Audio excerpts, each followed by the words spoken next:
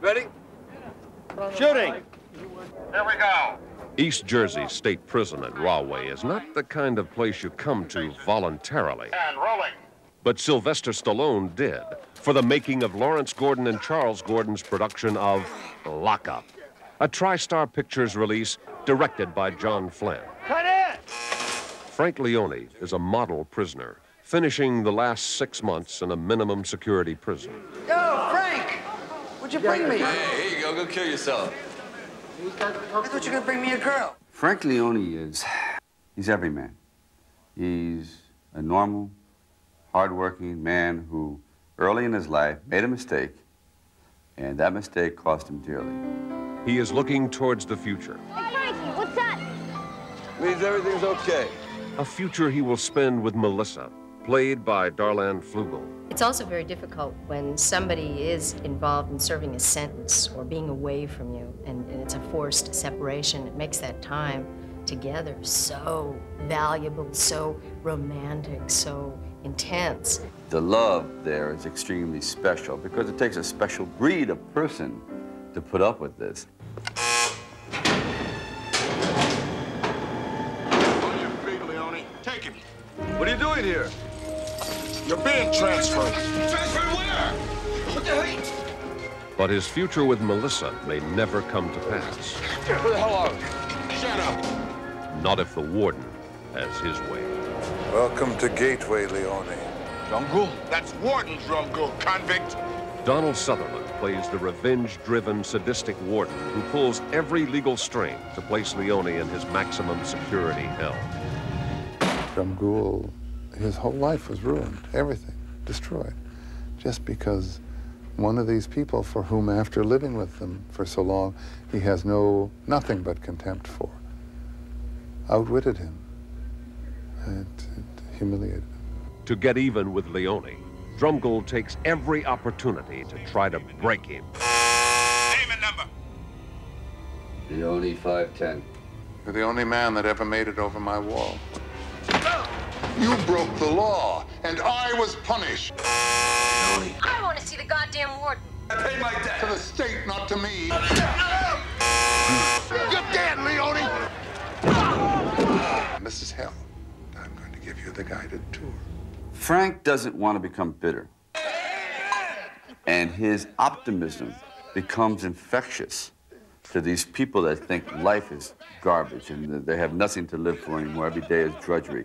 I wouldn't smoke around this, but it tastes as good as any dollar wine I've ever had. So he's a mechanic. He starts to repair this car.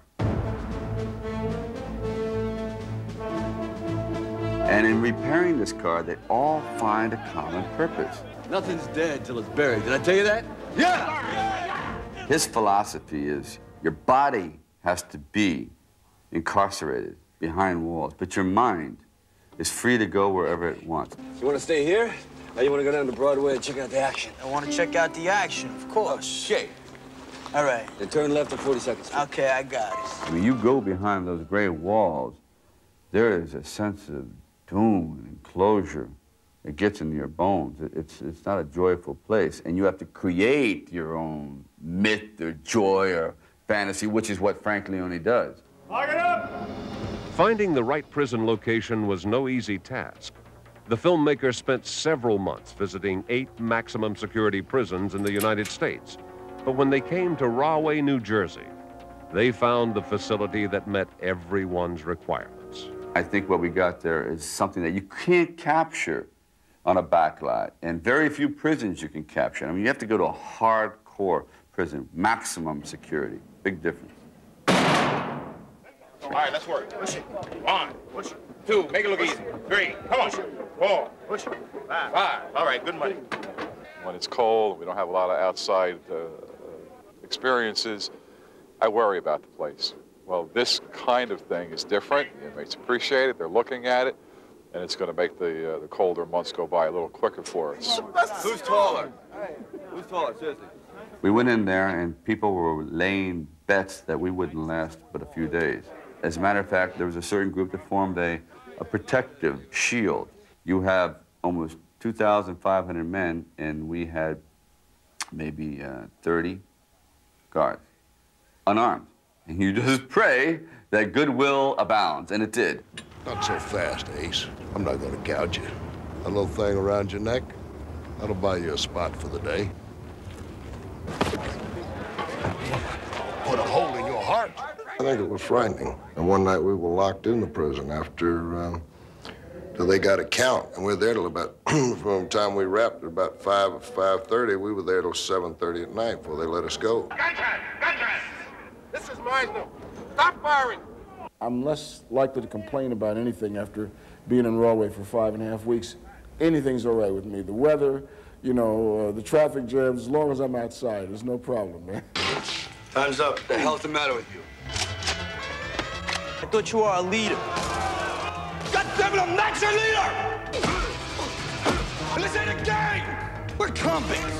We're prisoners, we're inmates. You're his too! All he has is his integrity, his soul, and his heart, and his desire to get out, to be with his woman. And that's really what it's about. It's a case of survival under all conditions.